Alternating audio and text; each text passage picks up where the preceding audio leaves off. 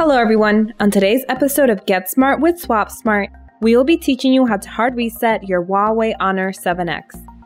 Before we begin, make sure your device is powered off by pressing the power button. To hard reset your device, we will need to press and hold the volume up button and power button until the Huawei logo appears. Okay, let's try. First, hold the volume up button and power button. Release when the Huawei logo appears, then wait for the recovery screen.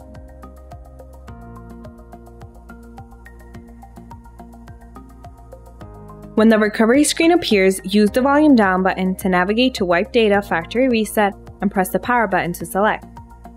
Again, use the volume down button to navigate to Wipe Data Factory Reset and press the power button to confirm. And finally, one more time, use the volume down button to navigate to Wipe Data Factory Reset and press the power button to verify.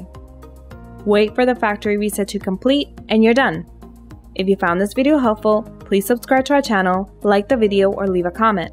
We'd love to hear from you. Thank you for watching. Until next time.